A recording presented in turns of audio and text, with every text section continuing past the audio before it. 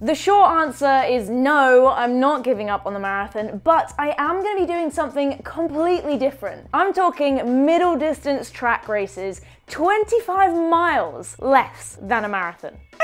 I'll explain exactly why I'm switching things up and why I think it will be massively beneficial for my marathon performance in the future, and I'll also tell you when that next 26.2 race might be. But first up, big thanks to Yummos for sponsoring today's video, more on them later, and before I get into the here and now, I want to talk about what the hell I'm even doing this all for in the first place. Those of you that have been watching my videos for a while will know all about my dream to one day run at the Olympics, but if you're new here, I quit my job at the end of 2022 to commit to this dream to take my running to the next level. Things have been going pretty well for me since then. I've been able to say yes to opportunities I wouldn't have had this time last year when I was working my full-time 9 to 5. I spent 2 months training at altitude, spending time in Flagstaff in January and then St. Moritz in Switzerland just a few weeks ago, and I've been able to make running my #1 focus, putting in the hours at the gym, working on my weaknesses, prioritizing recovery and getting the sleep I need to run at my best, and just really focusing on all those little 1% that make you better each and every day, which alongside some consistent hard work and training has meant that I smashed my marathon PB in Copenhagen, running 2:29 and finishing 3rd just 2 weeks ago. Oh, and we also made some merch. It looks like this. And now that you're watching this video, it's been released. Check it out in the description if you want to check it out. Since then, I've been taking some time off and recovering. It's so important, both mentally and physically, after a big goal and a big race like the marathon, to just take some time off. So I didn't run for a little over a week, and then for weeks 2 and 3, just been easy running, gradually getting my feet back on the ground, but without too much pressure on the structure of it all or hitting any specific distances. And next week, I'll start transitioning into a more normal training week, hopefully with some sessions starting to appear so that I can get back to work to get ready for my summer of track races, which will in turn help me run even faster than 2:29 next time, which I'll break down in just a sec. Now, 2:29 doesn't get me to the Olympics, and it's 1 minute and 17 seconds too slow to hit the qualifying time for the World Championships this year. But it's a massive step forward in my Olympic dream timeline, if you like. If December 2022 was me announcing this Olympic dream, and everything I'd done up to that point had got me to here, then every step forward I take, every goal I hit between that point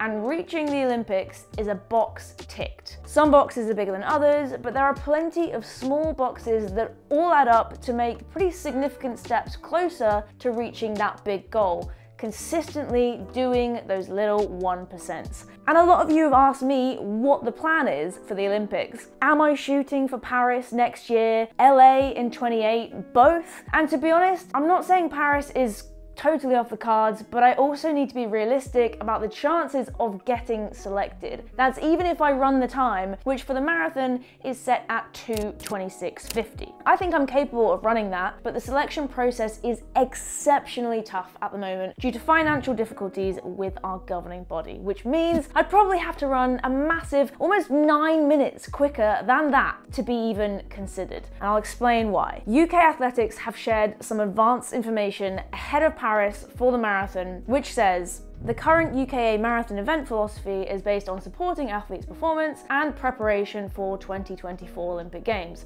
to optimize medal success and the number of top 8 placings. They have also said that there will not be a marathon trial event for the 2024 Olympic Games, and that they will be selecting GB athletes who either finish in the top 8 at the World Championships this year and that demonstrate realistic potential to finish in the top 8 at the Olympic Games. What that means is that even if I run the Olympic sub 2:26:50 standard, or if any GB athlete runs it for that matter, they have a very slim likelihood of being selected because they'll need to also be ranked in the top 8 in the world. And the last time that we had an athlete of that caliber was Paula Radcliffe, the literal world record holder from 2003 to 2019. 2019. And the last time a British athlete medalled in the marathon at the Olympics was this guy, Charlie Spedding, in 1984, which coincidentally was the first year that there even was a women's Olympic marathon, in which we are still yet to see our first ever British athlete on the podium for. It's never happened. So under the current selection policy, it's a pretty bleak likelihood that I'd get selected for the Olympic marathon next year. Based on last year's rankings, I'd probably have to run around 2:18 to show top 8 potential, which again, only one British woman has ever done, Paula Radcliffe. So until that selection policy changes to be more similar to previous years, i.e. top 3 Brits at the Olympic trial with the standard, which hopefully it will do by LA in 2028, or I make the incredible improvements needed to run the second fastest time by a British woman ever, my Olympic dream continues to be just that, a dream. But that doesn't mean I'm giving up on it, because I love the process of working towards that lifelong goal, and I know that at the very least I can get myself close to realizing that dream by focusing on myself, what I can control, and getting stuck into a load of other different and exciting races. Which sort of brings me to what's next, and why I started this video talking about becoming a middle distance runner, which, don't worry, I'm not going all in on the 1500, but I will be racing some shorter track races this summer. Some 5,000s, a few 3,000s, and even some 1500s. So why? Hold up! Before I spill the tea on why I'm racing these crazy, speedy middle distance races, I need a snack. These Yummo's bars are protein packed, they're vegan, they're low in sugar, and they're tasty as well. Now I'm not gonna beat around the bush. Most protein bars aren't that tasty. They're just not. They're packed with too much protein, they've not made enough effort with the flavors, and you just don't really want to eat them. You'd rather have dry chicken breast. But these gooey, soft, chocolatey, delicious, dessert-like, angel-delivered Yummo's bars are the exception. Easy to grab as an on-the-go snack after dinner when you haven't got any dessert in the fridge, and just to top up those serotonin levels, because they just make you so happy. It's so good, I'm actually just sat here eating it instead of filming this video. Right now, you can get the starter pack on Yummo's website, which is 24 protein snacks for just £35. That's £1.39 a snack, which is an absolute steal. And because it's their first birthday, they have a 20% off sale across individual items on their website. The starter pack isn't included in that because the discount is already such a steal, but go and check out their products. Huge thanks to Yummo's for sponsoring today's video. Should we get back to the video? Yeah. So why the middle distance shift? Firstly, track races are great fun. I've always loved racing on the track, and I do this sport because I love racing and I always want to have fun.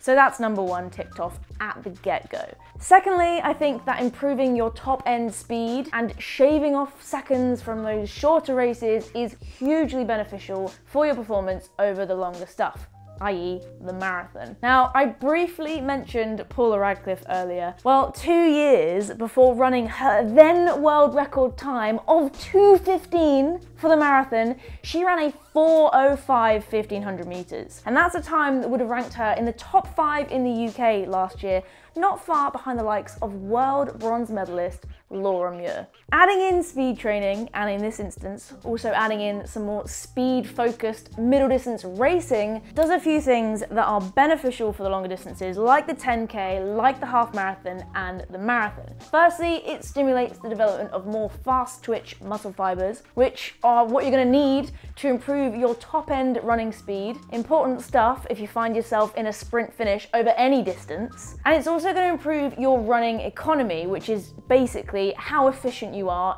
in your running style. And it prepares you mentally to go to a place that's uncomfortable, that hurts, but that teaches you to hang in there and stretch yourself at the times when you really want to give into the pain. That is the lactic sniper. So I'm mapping out a few potential races at the moment. I'm not 100% sure when I will open up my track season because I've got to get back into the full swing of training sessions and full workouts first, but I'll keep you updated, and there will of course be race videos covering my antics on the track And I can't wait to get stuck in, have some serious fun in the faster races, and also put myself outside of my comfort zone, which I think is a good thing to do every now and then because it challenges you, and the worst case scenario is that I fall short of my time or race performance goals, but undoubtedly learn something in the process. I'm not going to go all in on speed and slack on the endurance. This summer, my coach and I are going to strike a balance between speed-focused work for those track sessions and for those track races, but there'll be plenty of endurance specific stuff in there as well. Your long runs, your tempo sessions, and just more aerobic focused work, because I'm also going to be working towards a fast half marathon after the track season, and that's sort of what's next in terms of a big race goal. I'm going to be racing the London Big Half in September, where hopefully I can replicate a Copenhagen-like performance and take a nice chunk out of my half marathon PB, before then getting stuck into the next marathon block, which I might as well say now that I'm hoping will be for the Valencia Marathon in December. There's always crazy fast times run at that course. It just looks amazing, and yeah, I can't wait to go there and do that. And that's not set in stone yet, but that's where my sights are set. I know I've said it before, and especially off the back of the response from the Copenhagen race videos, but I am blown away to be in this position where I receive so much support from you, the people that watch these videos, especially my amazing patrons, of whom there are now over 50, which blows my mind. Thank you. That was a big milestone, and to celebrate, I'm hosting a Patreon-only live Q&A session in a couple of weeks' time, and if you're interested in being a part of that growing team, check out my page over on Patreon. Love the grind. Love the grind.